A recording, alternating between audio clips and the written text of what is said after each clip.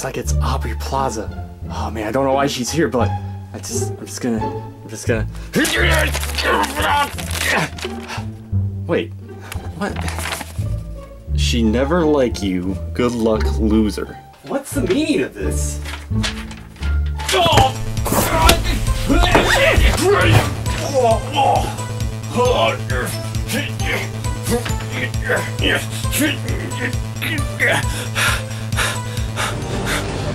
No!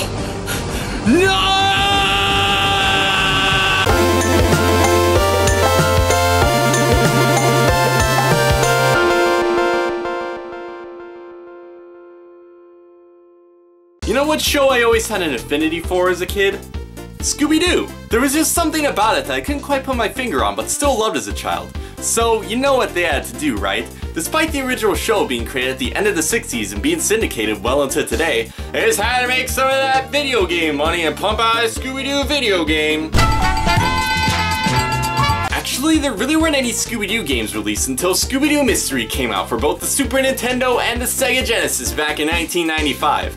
Unless you count the game that came out for the Commodore 64 and the ZX Spectrum, but you know. But nobody counts those. So let's play us some Scooby-Dooby-Doo. Let's start off with the Super Nintendo version, and right off the bat, it looks like the title screen is very similar to the intro of the show, but wait. Objection! That's the wrong music. That's not the Scooby-Doo theme at all. I would play the actual theme song to let you hear it, but I'm afraid I'll get content matched thanks to good old YouTube. So here's a reproduction of what it sounds like. Scooby-Doo, where are you? Got some work to do now. Scooby-Dooby-Doo, where are you?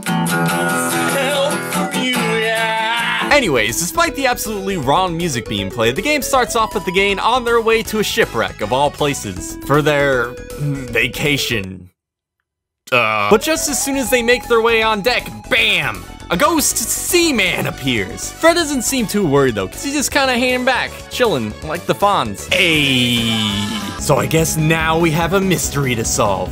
The mystery as to why there's a ghost Seaman on board a shipwreck. He died on the boat. Investigation's over. Give me all this Scooby sticks. No matter how much I thought I had already solved the mystery, the gang wanted to search around for clues as I thought something fishy was going down on board. I guess the mysterious ghost Seaman tipped them off. So just like in the show, it's up to Shaggy and Scooby to do all the dirty work while everyone else goes off to make out or whatever. Let's just hope that Scooby and Shaggy can keep it in their pants until after they solve the mystery.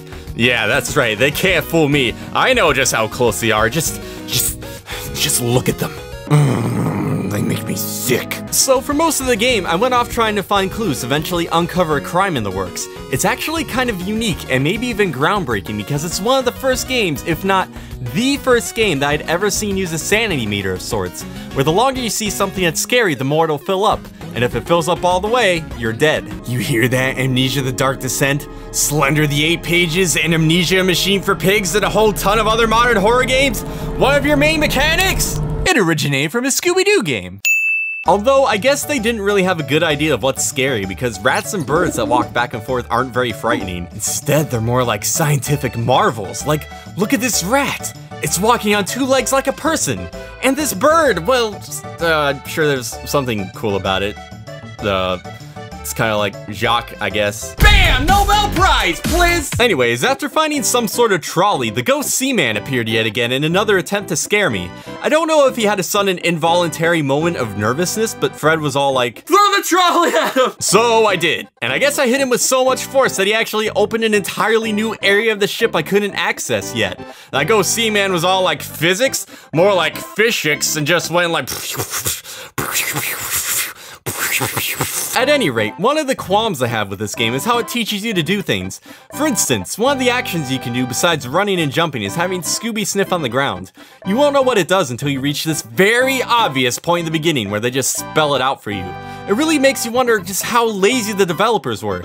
Like, instead of simply telling you where to search, they could have had you talk to Fred, and then Fred could have been like, hey man, make sure to watch for cracks in the floor, like, maybe Scoob could sniff it out. And then you go over to the crack and sniff it out, and there it is. But nope, just good old Search here! Although the game does kind of make up for its bad design with being able to kill enemies with a trolley. Yeah, that's right, take it, you son of a— So after finding some more clues, I was told to go outside to continue my investigation of what's slowly unraveling to be a smuggling scheme.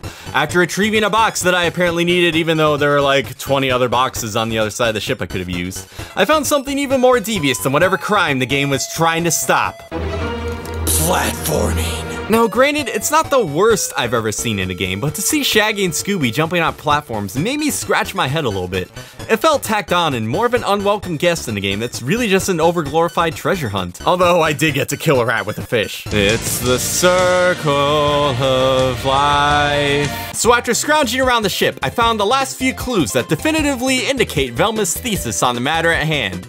Somebody's been smuggling gold from the bottom of the ocean. So to try and stop whoever's at fault for this crime in progress, Freddy very carefully theorized and developed a trap to capture the purported suspect, the Ghost Seaman. All right, let's see your plan, Freddy.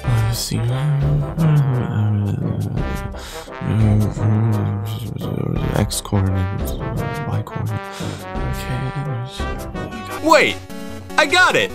This is the dumbest plan I've ever seen. So Freddy's telling me that in order to lure the Ghost Seaman, he wants to bait him with a pirate teddy bear planted on top of a rug that's on top of the trolley. Wait. All right, first and foremost, why would the teddy bear lure the Ghost Seaman? Is he like emotionally attached to the teddy? How would the rug completely cover the shape and size of the trolley without the Ghost Seaman getting suspicious? And how would the Ghost Seaman not notice his handle sticking completely out of the rug? It is how in the world does Freddy think this is going to work?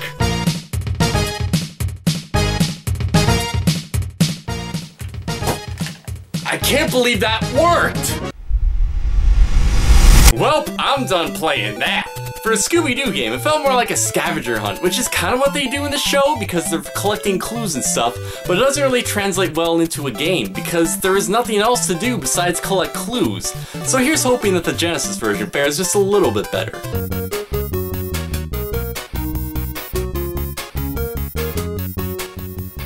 I have a good feeling about this game. Unlike the Super Nintendo version, it looks like the Genesis version has two different campaigns that you can pick right off the bat. Blake's Hotel and Ha Ha Carnival. Now, I'm not much of a fan of scary carnivals, so I think I'll stick with the hotel. I have a really good feeling about this game. So the game starts off with the mystery machine making its way for Daphne's uncle's ski lodge. As soon as they get there, he explains his problems with a certain ghost that's been terrorizing his hotel at the peak of the ski season. He says it's probably some ancient Native American chieftain that's haunting the resort. Why is it some Native American ghost that's haunting the resort? Probably because the place is built on a Native American burial ground. I mean, at least he's being honest, but come on, man. To a certain extent, you had to expect this. You can't just be like, oh, Dane, my property is haunted. If only I hadn't slaughtered 33 people under my house. Regardless, the game happily offers to help out, and yet again leaves Shaggy and Scooby on their own. Man, they must all really like making out. After the cutscene, I'm actually kind of surprised to find out that this game is a point and click. Yeah, the developers totally did an Aladdin on me, where both versions of the game are completely different. The Super Nintendo version was made by Argonaut Software, whereas the Genesis version was made by Illusions Gaming Company. I couldn't really find much information on them, so I assume they went under sometime after this game. Illusions, more like they were under the illusion they'd be in the gaming industry very long. I'm good, I'm so good! For a point and click on the Genesis, of all things, it actually looks pretty nice. The animations are fluid, the graphics are colorful, and look similar to the cartoon, except for the opening where Daphne talks. Like, Jesus, somebody needs to crack the case on who screwed up drawing those frames. And that music! Just gotta feel the rhythm. I just gotta feel the rhythm. I just gotta feel the rhythm. Despite what the game does well, I must admit that the interface had me confused for a little bit. I didn't quite understand that you can move the cursor onto the selection you want to make. Like for instance, if I wanted to pick up this can opener, I would have to move the cursor onto take down at the bottom of the screen, press A to select the action, and then move onto the can opener and press A to take it. I guess the thing that confused me was I thought that you couldn't move the cursor down to the bottom of the screen, and that surely there had to be some button that changed the selection, but you know, the Genesis controller only has 3 buttons, it can only do so much. It takes a couple seconds longer than what it would if this game were on the PC and you could just click onto the object you wanted to take. It's a bit clunky, but for a console point and click game, which which there really aren't that many to begin with, it gets the job done. One thing I love about this game though is how much it actually feels like a Scooby-Doo game. The interactions you have with the villain are very reminiscent of the show. Like, look at this gag here. They actually use this bit as a puzzle where you're supposed to go through every door.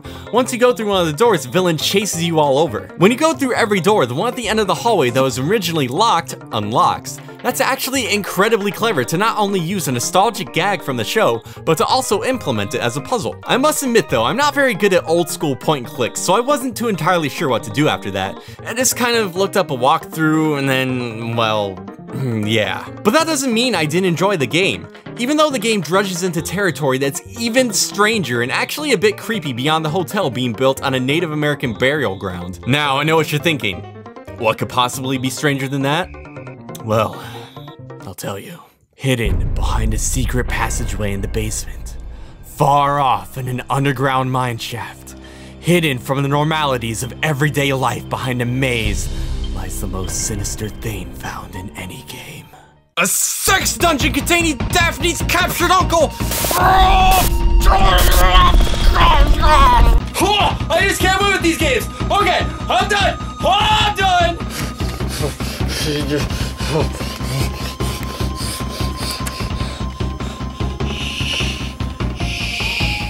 It's okay.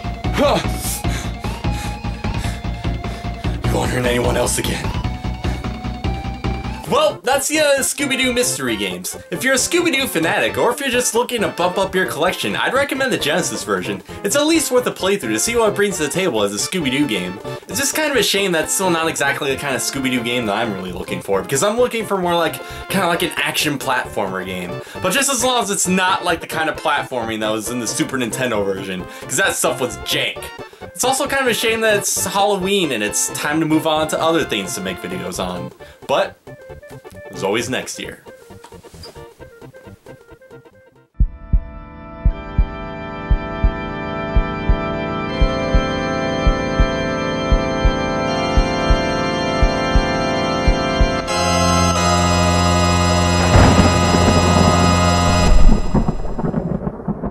Hey everybody, thank you so much for watching my video. It really means a lot.